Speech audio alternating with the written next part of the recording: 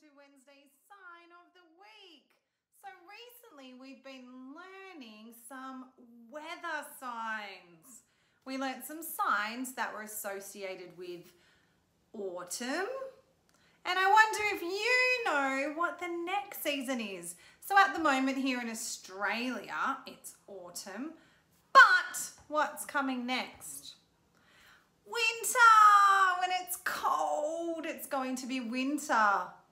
So where I live here in Australia, we don't have any snow, but maybe where you live, you might have some snow, whether or not you're somewhere in the world where it snows at winter time, or in Australia, in a part of Australia where it snows.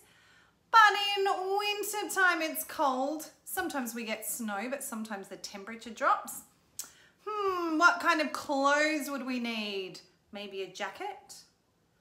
Maybe a scarf? Maybe a beanie, so a hat that goes over our ears to keep us nice and warm in winter. Maybe you might actually see the snow in winter time. You might go skiing on your holiday, or you might make some snowmen, or if you're like me, maybe you like to be nice and toasty by the fire at home with a hot chocolate. That's what I like to do in winter, under a snuggly blanket, or maybe watch a movie. So those are some signs associated with the season wintertime, which we're just about to come into in Australia. And you might have a think over the next week, what comes after winter? And we'll do some signs associated with that season next week.